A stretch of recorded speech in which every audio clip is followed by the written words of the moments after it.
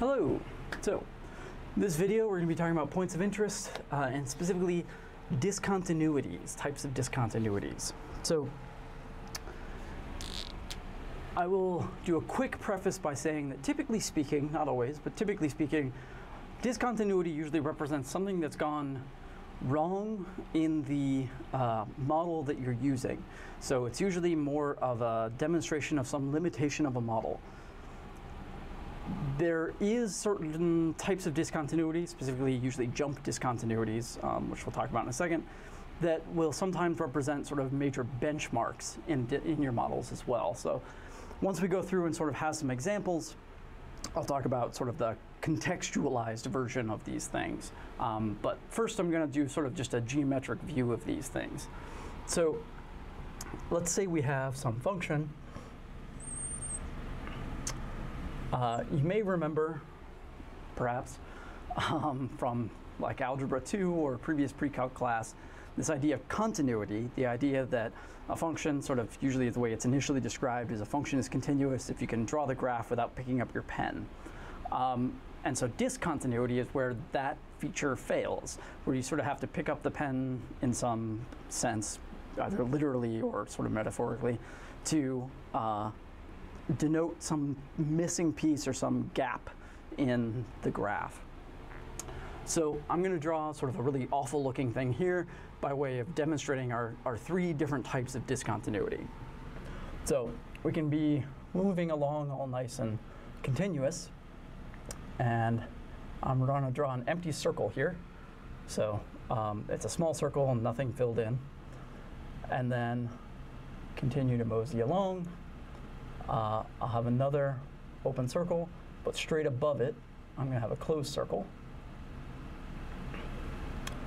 And then the function sort of goes down really far. And then maybe the function goes like this. Okay. And I'm going to label these. So I'm going to have A, B, and this dot dot dot that's already here is going to be C. Okay.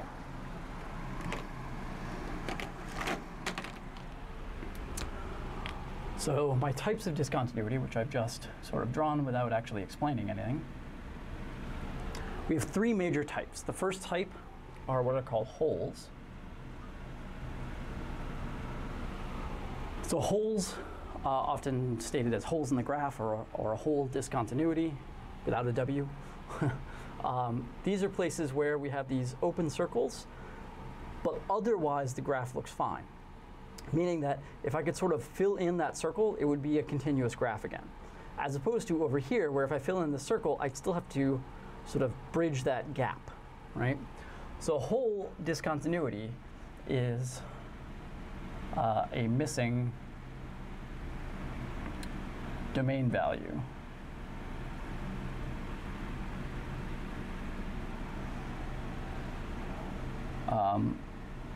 Or point in an otherwise continuous curve. Now I'll mention that we have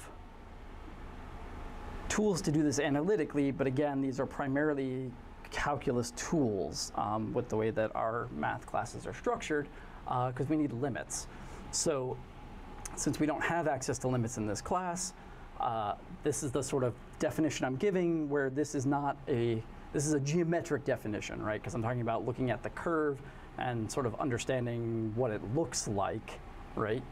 As opposed to some algebraic or analytic representation. So if and when you go to calculus, you get a different definition of what a hole versus the other types of discontinuity are that is analytic in nature. But this is sort of how to think of them from a graph standpoint, okay? So that's what this one is. If I were to fill in this hole, then this whole segment through that piece would be a nice continuous curve, right? It would be an otherwise continuous curve through that point if I could fill it in.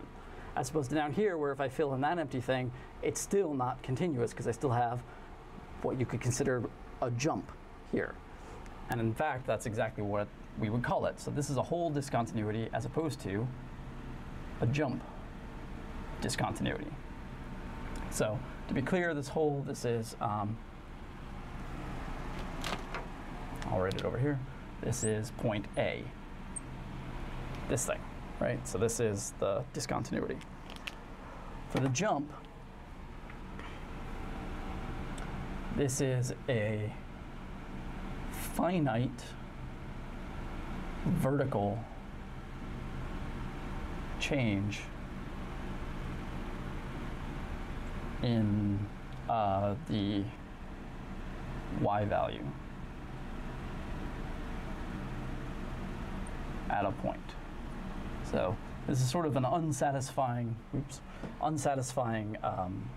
definition because again, what we really want is limits. What we really need are limits to do this correctly. But really what I mean when I talk about a jump discontinuity is that sort of as I'm coming from one side and look at it versus coming at it from the other side to look at it, I have to jump from one segment to the other, right? So I'm jumping from one curve piece to another curve. But that jump from here to here is a finite distance, and that's important, okay? Because whatever this distance is, like I didn't put values, but you know, this might be a distance of 5 or 50 or 5,000, but it's still sort of a set number, a finite value, right? To go from here to here. So in particular on our graph, this is point B. And to be clear, I guess I should say a finite non-zero. Because I wouldn't consider this a jump, right? Because I'm not really jumping from one curve to the other, I'm missing a spot. That's why it's a hole, right? Here is a jump because I have to actually go up some amount of distance. So I don't want to consider a zero jump as a jump. So I'm going to say non-zero. So last but not least, this is the second type. The third type is an infinite, sometimes referred to as asymptotic discontinuity. And this is when you have a vertical asymptote happening. So you have an infinite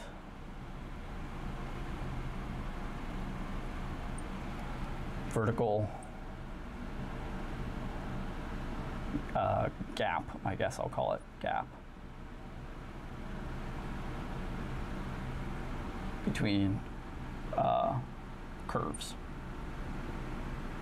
So here it's a finite vertical gap between curves going from here to here. Here I have an infinite because this one goes down to negative infinity and up to positive infinity, and so the actual vertical gap as they get sort of closer and closer horizontally becomes infinitely large. That's why it's important that this is a finite, because that's the sort of difference between the jump and the infinite or asymptotic discontinuities. So these are the three types of discontinuity. Now, generally speaking,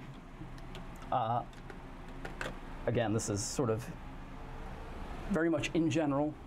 There are always exceptions, but in general, what usually happens, whole discontinuity, holes, these tend to, so let me maybe write over here, holes are usually errors in the model that aren't in the thing you're modeling, the actual, I don't know what you would call it, the actual situation? I'm not sure what I want to call this. So they're errors in the math you're using to describe the situation that you're solving. So they aren't in the original problem, I guess I'll say.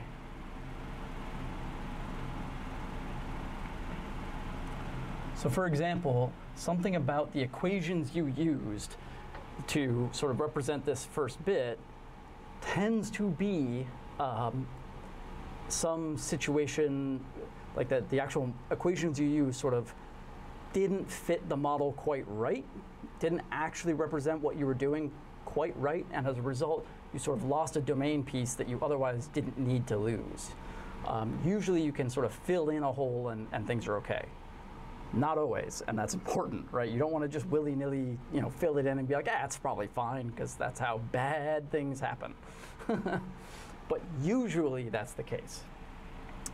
Now, jump discontinuities. These usually, so in fact, maybe write this with real grammar.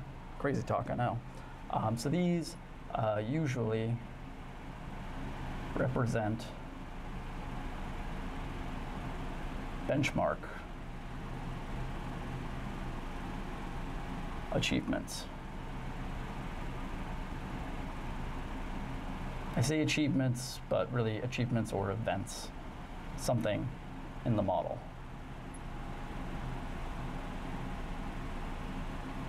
So, for example, if you're going along and then you suddenly jump up, then if this is, for example, how much money you're making, then that would represent a raise, right? A major event in your income would be to get a major raise, and so it would sort of represent your sort of jump all of a sudden to, you don't make slightly more over time, you make suddenly a lot more, in your next paycheck or something.